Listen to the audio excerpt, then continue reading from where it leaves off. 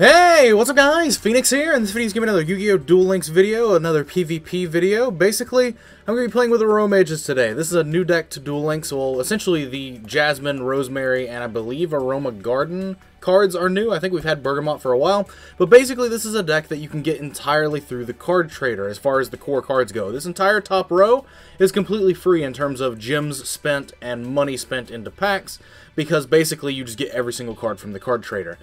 So basically the only other thing you're going to be spending money or gems on is the other 10 cards in your deck. Now, this is the deck list I'm going to be playing today. I have been testing a lot with this deck. It's a lot of fun to play.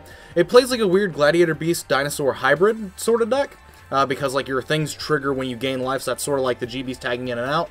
But then like Rosemary is really big, and so it's a very powerful normal summon, so it sort of has that like dinosaur aspect as well.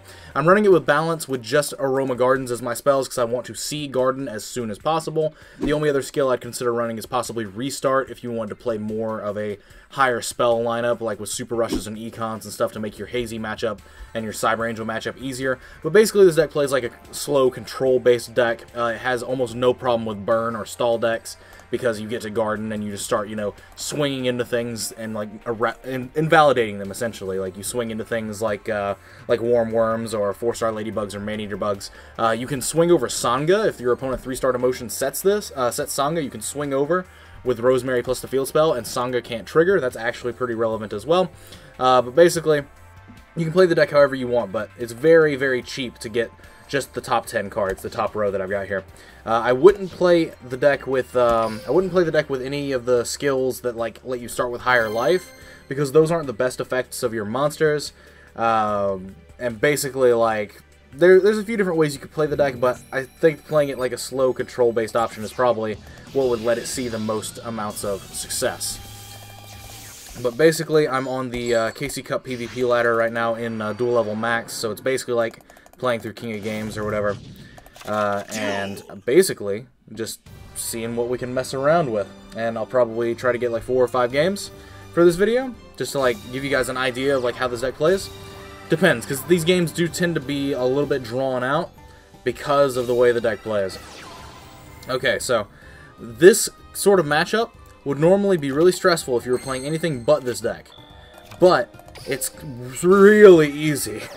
Because Aroma Garden is just once per turn, gain 500. Like, it's so easy to actually just, like, manage this matchup. And my opponent's probably playing this Endless Trap Hell stall deck, which is perfectly fine. Because I could draw into Zing Zang Hu, lock these down, attack with stuff. This Temple of the Mind's Eye is actually working in my favor because it's making my Jasmine do more damage. I could even normal summon Rosemary and try to swing for with 2 of them. Unsure. I think I want to keep the Rosemary in my hand and just swing with Jasmine, because at this point, I've got Rosemary plus a Garden in my hand. There's probably nothing that's going to happen to the Garden on my field, but if I put the Rosemary on the field, I could get Lava Golems, and that would be not a good time for me. And it would basically put me on I have to draw into a monster. The only thing that I would ever do to put the Rosemary on the field is if I drew into, like, Bergamot. Because that would mean that I'd be able to, like, tribute the Lava Golem for Bergamot. The one of Bergamot that I play in my deck. But basically, this deck does not have any problems with burn. Okay, so see, now there's a set monster there. So now I'm actually going to summon Rosemary, because that's either something that's going to mill me, like a Warm Worm, or it's something that Zing Zang Hu is very powerful as well. It's either something that's going to mill me, or it's like a Doom Dog that would search Lava Golem, but Rosemary shuts that effect off. So it's super powerful to be able to do this. So we'll get another draw from Jasmine, just getting value upon value. And that's a Wall of Disruption. Not too applicable in this matchup. Neither is the Curse of Anubis or the Windstorm. I'm not quite sure why I set them, if I'm being honest with you. But I will normal summon this. And I'll set the Zing Zang. And we'll attack with this and see where it goes. The thing is, I could attack with this as well, because this is just any plant monsters that attack. So like it gets really powerful when you like have Rosemary plus Bergamot out. Like that's when things get kind of insane. But so okay, a Draining Shield, that was very obvious. But the thing is, now he has higher life than me. so this effect is not live. So, we're going to end turn. We're going to wait and see if he sets a card. If he sets a card, then I'm just going to flip over the Zing Zang Hu on both of them, and then we should be free to do whatever we want to do, because we can Aroma Garden. And then Aroma Garden isn't a hard once per turn either, so I could just go ahead and activate another one next turn and get another 500 boost. I won't get my Jasmine or Rosemary effects again, because those are once per turns. Ah, he's got the Lava Golem. Okay. Fair. Setting that. Okay, well, you're going to get Zing Zang Hu now. So Zing Zang Hu on both of these. Doesn't matter if the one is chainable, because if he chains it, then the Zing Zang Hu locks down the other one. So we'll lock those down. Aroma Monster. That's not an Aroma Monster. Shit. Okay, so now I'm just going to take 1,000 for foreseeably no reason other than just to take it. And so we'll attack into this. What is this? Sphere Karibo. What an odd thing to set. You could have kept that in your hand. Okay. Whatever. Whatever, man. Sure. But so what I need to do is I need to draw into any Aroma Monster. Because if I draw into Bergamot, that's the best one. Yes! Perfect! Because now I can just tribute this Lava Golem for Bergamot, and then I can gain life points and start getting back up to where I need to be. I can even do it twice. And I think I will. Yes, I would love to tribute this. Tribute the Lava Golem. And so now I can just activate this, start gaining that life back that I lost. It's very slow to play this deck, but it's also very, very, like, easy to just start, like, dealing with burn. Like, these burn stall decks are not going to do anything to you, because as long as you can keep out an Aroma Monster, you're just going to continuously gain 500 every turn. Like, the thing that makes those decks, like, annoying is when they start doing, like, Golden Ladybug shenanigans to stay alive. That works for you now, too, because you have Aroma Garden. So, my opponent is just ending his turn over and over again. And the thing is, if I draw into another Zing Zang Hu, I will probably just burn my Curse of Anubis. Like, 100%. There's no reason for me to... There's no reason for me to do it now. But so, let's see, we're already back up at 4K after taking 2 Lava Golem burns. So we'll attack now. If I draw my second Zing Zang, I'm definitely going to put it on the board via some method. Just not sure what it would be through. The thing is, I could also just flip my Curse of Anubis and set my Floodgate if I wanted to normal summon this Rosemary, because then if I got Lava Golem a second time, I could just Floodgate the Lava Golem. But as it stands, now I'm back to where my life points are higher than my opponent's, so now my effects are going off. In terms of my stuff. Mirror Wall. Not ideal. So what I'm going to do is I'm going to go ahead and burn this Curse of Anubis just to free up space, because it's not applicable in this matchup at all. And I am going to set the Floodgate. I'm going to set Floodgate, and I'm going to summon Rosemary. I can then gain with Aroma Garden, and Rosemary will turn my Bergamot back to attack mode. Oh, okay, never mind. At this point, I just don't care. I'm just going to leave it in defense mode, I guess. Normal summon. And the thing is, like, Massive Morph on this doesn't really matter, because if you ever set a monster, this thing now has Piercing, because I have higher life than you. So, we're just going to keep gaining life. But this is a very slow deck to play. It's definitely not something I would play if you want fast games.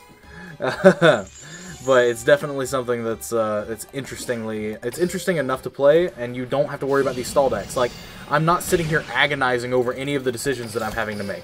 None at all. There's no agonizing decisions being made here. It's literally all, I'm just doing my thing. I'm gaining life. We're almost back to 5K. Setting a card and passing. Okay. The biggest issue I have is the potential of decking out. That's the biggest potential here. Is because he is playing more cards than me, and he is playing an Endless Trap Hell stall deck. Because, like, that's guaranteed the skill that he's playing, is Endless Trap Hell. But so, we'll just put this into defense mode. And that'll gain 1,000 attack again. I mean, not like it matters, but go into battle phase, attack with this.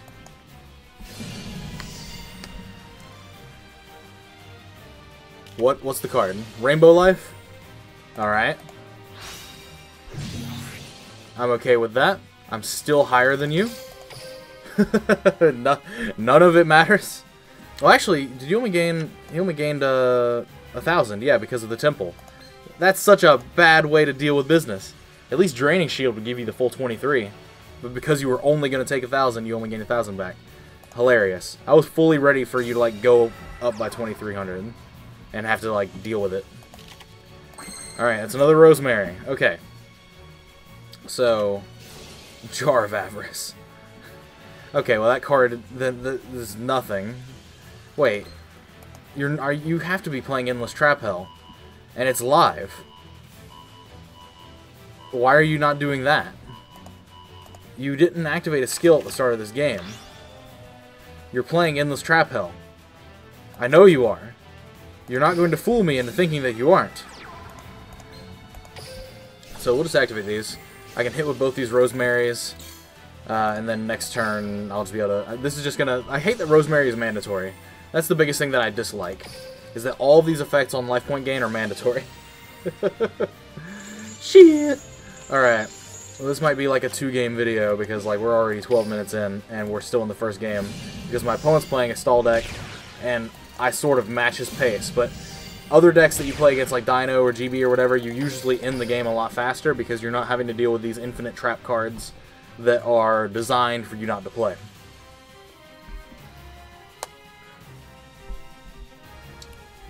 So let's see, what else do we have to deal with? Where is my second Zing Zang? That would be like the best. I'm just gonna go ahead and play the second Aroma Garden. There's no reason for me not to, right? Just gain another 500 casually. So yeah, this will flip. This will go forward, backward, front, back, side to side. Front, back, back. Side to side. Alright, so we'll activate this. We'll gain another 500. These things will go up again. This is going to be problematic if he has Draining Shield, if like that's the card that he drew. But if it's not, then we're fine. Oh, Wall of Disruption. Well, that does nothing. Because these still have attack points. I randomly played Aroma Garden on the turn that he got Wall of Disruption. And if they had 0 attack, then that would have done nothing.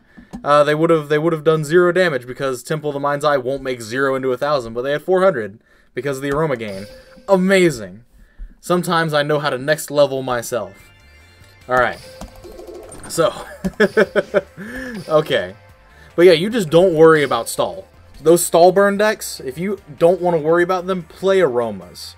Because you will 100% make them angry. Because they're like, shit! I already didn't want to play the game, and now my opponent is gaining life. What do I do?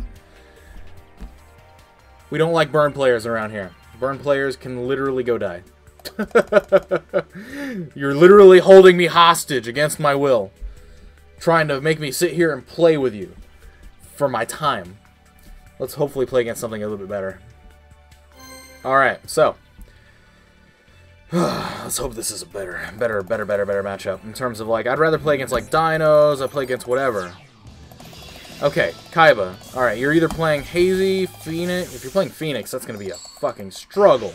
Or if you're playing the Dragon deck, then I guess we're okay. Balance. Duel. Oh my god. He's playing something with Beatdown. Me no likey.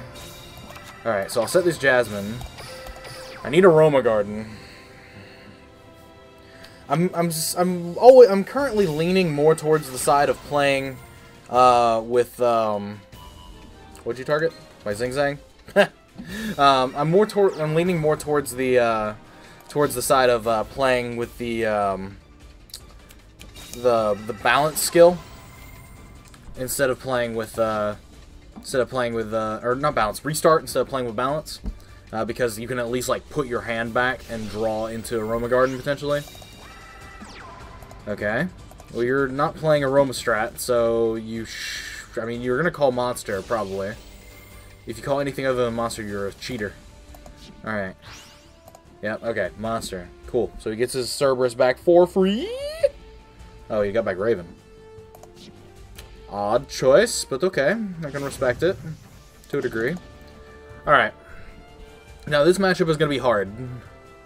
This matchup is going to be very hard. I'm going to flip this. Are you going to attack with the Raven? Or nah? You are. Good. I'll take that free amount of damage. Sure. Yes. Okay. Aroma Garden. Good. Alright, so now I need to normal summon this because I need to draw 2. I 100% need extra cards here. Especially since this... I mean, thank God that hit the Zing Zang Hu because his deck probably plays no sets. He's not... He's playing the Fire Formation, Fire Fist version. Okay. Cool! This works! Yes! So now this Rosemary is going to be bigger than the Sphinx, which I can then kill it. Perfect. I am 100% okay with this occurrence. Yes. Battle Phase will kill this. You don't get to activate anything if you do have Sphere Karibo. You don't get to activate any of it. Rosemary, no Sphere Karibo for you. Attack, no Sphere Karibo for you. Alright. So I've got another Jasmine in hand, so my opponent needs to out both my Jasmines for me not to at least draw a card next turn. So that's refreshing. So, okay, Tensu for Raven. Do you have another Sphinx in your hand? Are you that broken? Okay, no, you have Periton. And Periton does nothing. Okay, Gyoku, cool. Periton does nothing for you. You kill one of my Jasmines, and that's it. Good. Good shit. Okay, so I thought this was going to be a problem, but no. Turns out this is going to be just the easiest. And now I'm going to gain life and draw another card off Jasmine. I'm going to change this to defense mode off Rosemary just cuz. Thank you, Aroma Garden, for triggering when your shit gets destroyed. That's a draining shield. That does nothing against the Periton, but it might do something in the future. Okay, Aroma Garden, cool. I'll normal summon this. Change this to attack position. Activate the effect. So I'll draw 2 more cards off my Jasmines. The Rosemary will change itself to defense mode. And then I'll turn it back to attack mode. And then I'll probably play the second Aroma Garden as well. Just to go ahead and gain more life. And everything will be all hunky-dory. That's a Wall of Disruption too. That's really good. So yeah, this is this was easy. I thought this matchup was going to be really hard, but the Jasmine's got me there. As it usually does. So I'll set this. And I'll set this. And then we'll go into battle phase. Boom. Oh, so Rosemary attacks over that. And then these are game.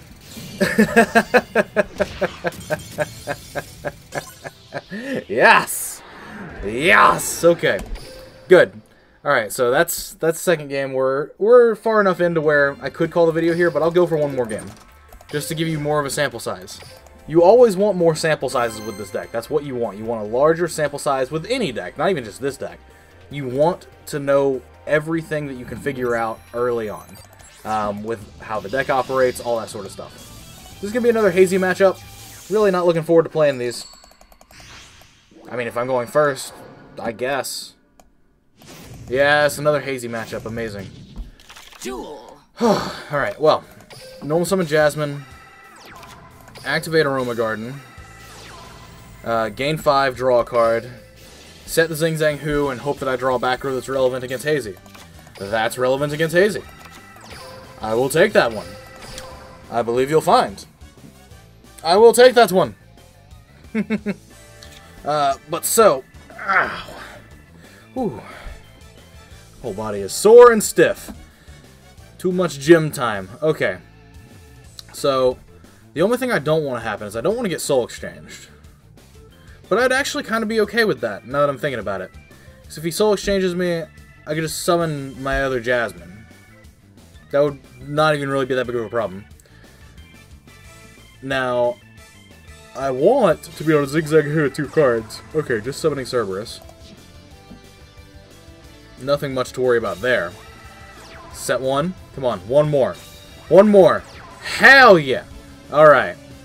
My opponent's battle phase. I'm going to Curse of Anubis. I'm going to draw 2 cards next turn off these Jasmines. So, that's 100% okay with me. I'm going to go ahead and chain this. Just so that I don't accidentally miss the window, even though I shouldn't, because I've got auto on. And it should ask me in the end phase, but we're just going to do this just in case. Just in case. So, draw. Another Zing Zang Hu. Not what I really want. Not important. But, What we will do is we will use this. We'll draw 2 cards because Jasmine is a once per turn effect, not a hard once per turn. So we'll get that. Awesome! Those are 2 really good traps against Hazy. Amazing! Alright, so we'll set these 2. And then we'll attack. He'll get his search off of this. I'm not too worried about that. Kind of wish I'd drawn Rosemary instead of like the Zing Zang Hu, because then he wouldn't get the search. But hey, you can't win them all. And I would have a normal summon for it too, because Jasmine lets me get an additional normal summon if my life points are higher, which they are. But I've still got the Mirror Wall, and I've got Wall of Disruption. Those are both very valuable options. There's a Sphinx in my opponent's hand, but their hand seems to be shit, because they keep passing. These cards are probably like Hazy Glory and Beast Rising, which is perfect. We'll take those. If that's what we locked down, we'll take it. But so we'll use these to gain 2 more cards.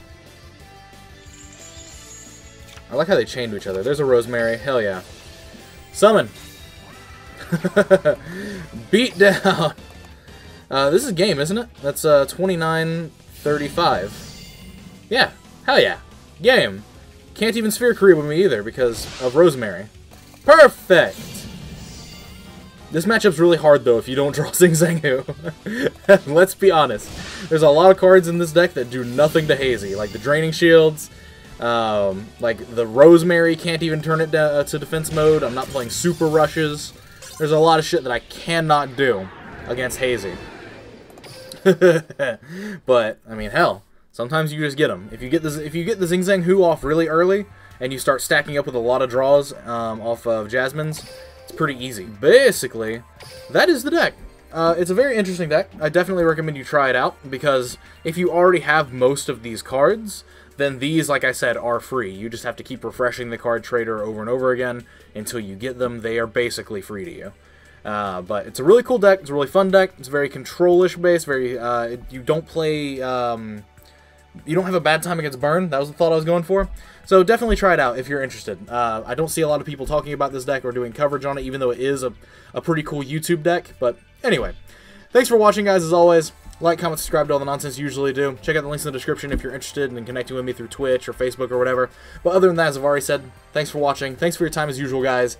And take care. I'll see you in the next video. But now that the video's over, I'd like to give special thanks to my patrons, Iradium, Yuki Phoenix, Troy Perkins, Eric Gertson, Tour Guides Guy, and Ringleader, as well as everybody else supporting in the lower tiers. You guys help make what I'm doing here continue to be possible. You have my eternal gratitude as always, and you're forever awesome. Thank you so much for the support, you guys.